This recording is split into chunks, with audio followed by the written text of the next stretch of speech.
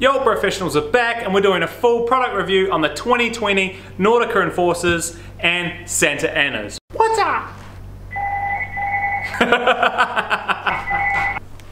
Bullet 16 speaking. But I ain't stopping, but I ain't stopping, but I ain't stopping anytime, so hear me. So, Nordica Enforcer 100. What do we got? We've got 100mm waist width underfoot. We've got a 30% tip rocker and a 20% tail rocker. This ski has a Poplar Beach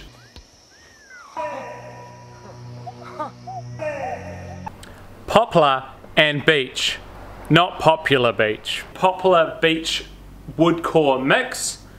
It also contains 2 sheets of carbon and 2 sheets of titanal.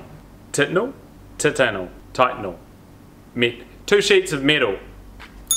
It is the 2020 graphic, even though it is the 2019 Southern Hemisphere season.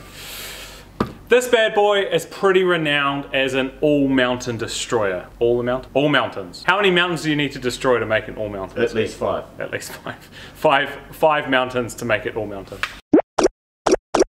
What do we mean by all-mountain? We mean you can take this bad boy anywhere. We mean this ski totally tears it up on trail. When we're looking at places like Ruapehu, we're talking about crud, we're talking about hard pack, we're talking about packed powder, pretty sure that means ice. Varying on-trail conditions, not perfectly groomed slopes, which we're then hitting maybe a fresh powder day or slush.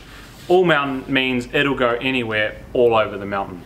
This ski comes in 3 main waist widths. The 100, the 93, and new for this season, the 88. The 100, if you're a North Island, South Island skier, you go overseas once a year and you want a ski to do everything, 100 all day long. 93, North Island ski, great Ruapehu ski, dominates that slush, dominates that hard pack. The 2 layers of metal are what keep this ski damp and what allow it to bust through all that chop and crud. The side cut that's running through here, which is an 18 meter radius, is what gives you that nice big open GS style turn. The 30% nose rocker is what keeps you afloat in the soft snow. The carbon keeps the ski nice and rigid and fast edge to edge. And then the 20% tip rocker that's running on the tail is what's going to make the ski a little bit friendlier in and out of the turns.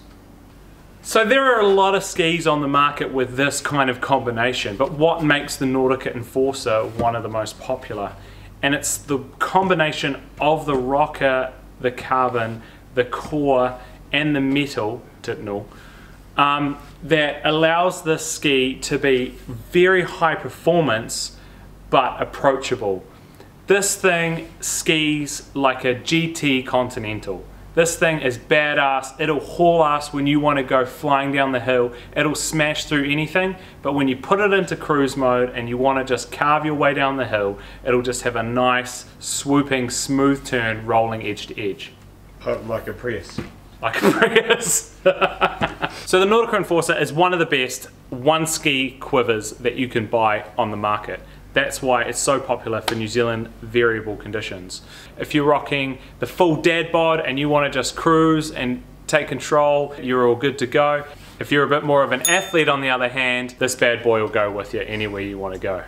So the Nordica Santa Ana, great ski for that intermediate advanced female looking for a daily driver that doesn't want to have a quiver on piste and off piste, but not have to change her skis over if she's traveling overseas. The 93 waist width is probably your perfect ski for New Zealand conditions.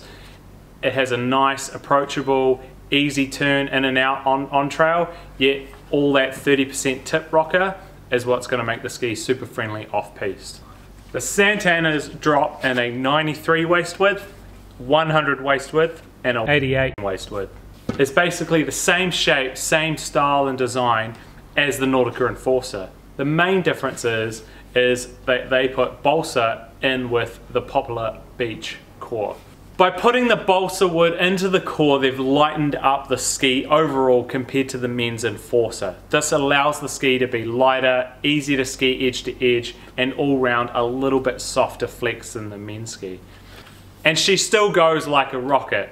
This ski, once again, is one of the most asked for skis coming up for the 2019 season. This is the 2020 graphic because we live in the future.